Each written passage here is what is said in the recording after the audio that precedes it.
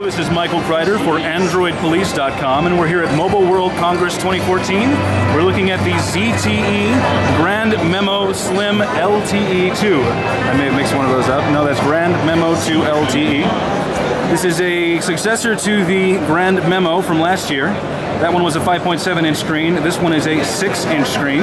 It is TFT. It is a pretty nice screen, but as you might be able to tell, it is 720p, which means the resolution is a little lower than what you'd expect to see at this very large size, at that 6-inch size. Running on it, you can see ZTE's custom interface. Underneath that is Android 4.4. We have confirmed that. Let's see if we can look through here. As you can see, it does have the Nexus-style virtual navigation buttons, but if you look closely, you'll see that the recents button and the back button have been switched for some reason. We don't know why. They just have, so deal with it, I suppose.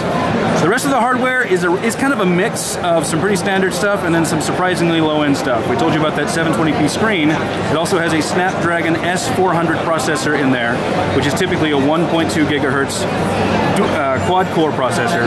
Again, a little low for what we'd see from a big phone, so we're definitely aiming lower than usual for these big phablet phones.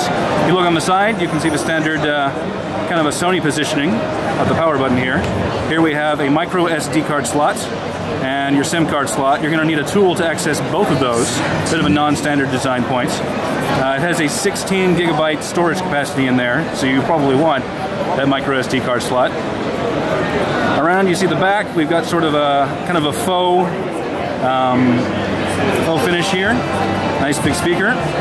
We have an 13 megapixel rear camera flash module. That front one is 5 megapixels, so pretty good for selfies, I suppose. 2 gigabytes of RAM in there, so it should run your software pretty well. Other than that, it is a pretty standard large phone aiming at a lower price audience. Although we don't have an official price for that. It's a long tab to open up.